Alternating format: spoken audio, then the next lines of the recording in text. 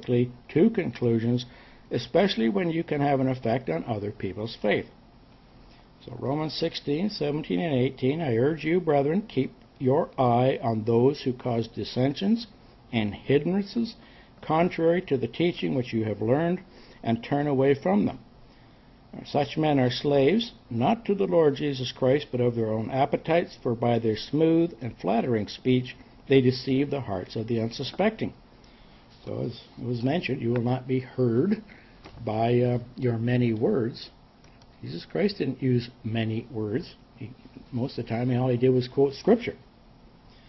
So it is because of the principles presented, often we need to be spiritually applied to be correctly understood. 2 Corinthians 3, 12 to 16. Having therefore such a hope, we use great boldness in our speech, and are not as Moses, who used to put a veil over his face, that the sons of Israel might not look intently at the end of what was fading away. But their minds were hardened, for until this day the reading of the Old Covenant, so that at the reading of the law on the 7th year, during the Feast of Tabernacles, not on the last great day, the same veil remains unlisted. Most of Rabbinic Judaism reads the law every year on the last great day and don't read it every 7 years on the septenate or sabbatical cycle. So it is removed in Christ. But to this day, whenever Moses is read, a veil lies over their hearts. But whenever a man turns to Jehovah, his veil is taken away. When your faith causes you to act by turning to and following the Lord, by stopping your sins, keeping the covenant, and more completely, this consistently improves our spiritual understanding. In the New Testament, the word translated prove, proving, etc., is dokima, meaning to test, examine, prove, or scrutinize to see whether a thing is proved or not, or genuine as not. To recognize as genuine after examination, or to deem worthy. To deem is to think. That's why when you redeem, you rethink. Your firstborn. Following the meaning of dokimazo, we study all of the Scriptures so that we may accurately handle the gospel and thereby show ourselves approved. See the study, all of the law. 2 Timothy 2, 14 to 15, of these things put them in remembrance, charging them before the Lord that they strive not about words to no profit, but the subverting of the hearers. Study to show yourself approved unto God, a workman who need not be ashamed, correctly dividing and understanding the word of truth. It's from the King James. Remind them of these things, solemnly charge them in the presence of God not to wrangle about words, which is useless and leads to the ruin of the hearers. Be diligent to present yourself approved to God as a workman who does not need to be ashamed, accurately handling the word of truth. So it's a the New American Standard Version. We occasionally get caught up in a word wrangle, especially regarding sacred names theology. We ought not to do so, as this can damage the faith of some listeners. We should state our beliefs.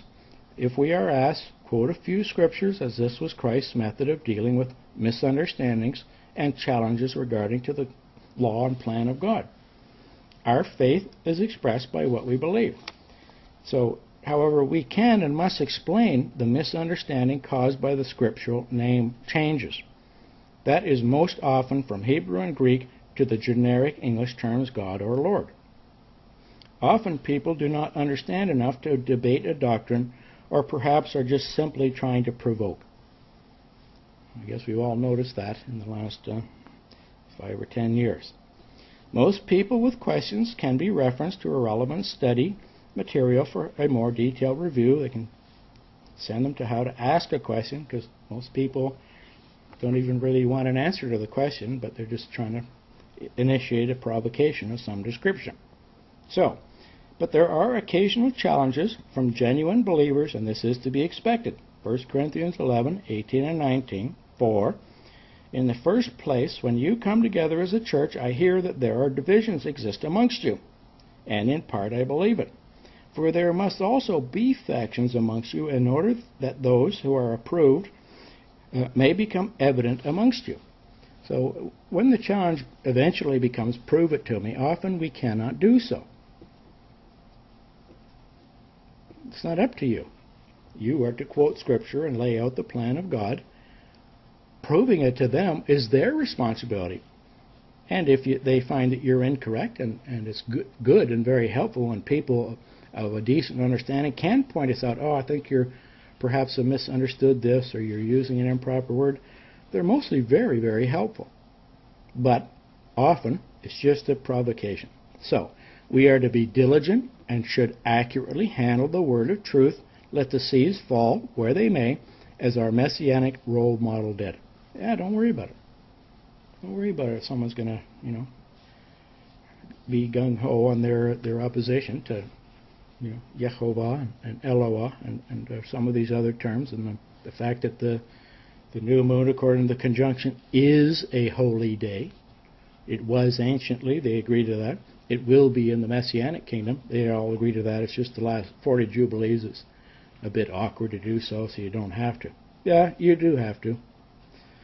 John 3, 1-9. There was a man of the Pharisees named Nicodemus, a ruler of the Jews. This man came to him by night and said to him, Rabbi, we know you have come from God as a teacher. No one can do these signs that you do unless God is with him. Jesus answered and said to him, Truly, truly, I say to you, unless one is born again, he cannot see the kingdom of God. Nicodemus said, How can a man be born when he's old? See, now he's thinking physically about what Jesus Christ is explaining here. He cannot enter a second time into his mother's womb and be born, can he? Jesus answered, Truly, truly, I say to you, unless you are born of water and the Spirit, you cannot enter into the kingdom of God. That which is born of the flesh is flesh, that which is born of the Spirit is spirit. Don't marvel that I said to you, you must be born again. The wind blows where it wishes. You hear the sound of it, but you don't know where it comes from or where it's even going. So is everyone who is born of the Spirit. Nicodemus answered and said, How can this be?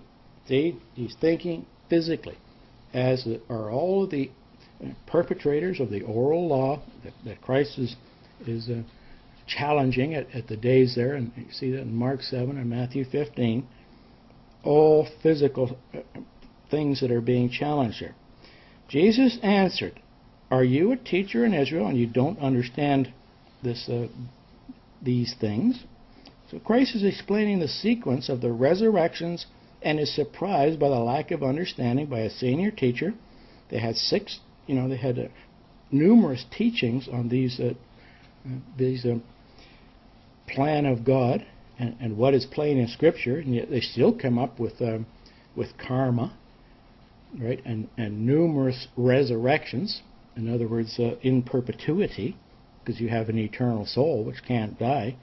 All straight paganism had gotten into those in authority of the kingdom of God, or responsibility for the temple, not the kingdom of God. But anyway, I guess we all understand that fairly well. We should not be surprised either that we all must continually study to be sure that we gain an improved, spiritually based understanding. Idolatry, the source of all of our problems. All of us must study if we don't understand a doctrinal position. Generally, there is idolatry in some form behind a lack of understanding or a lack of a correct application of a spiritual principle. Ezekiel 14, 1-8, Then some of the elders of Israel came to me, sat down before me. The word of Jehovah came to me, saying, Son of man, these men have set up their idols in their hearts. They have put them right before their faces, a stumbling block of our iniquity. Should I be consulted at all by them? So here you see, we're not talking about idolatry of manufacturing little wooden or stone representations that you have to pray through to get to the one true God. Through the gods of the mountains or the idols of the mountains and streams and this, that, and the other. Suddenly, you have an idol in your heart.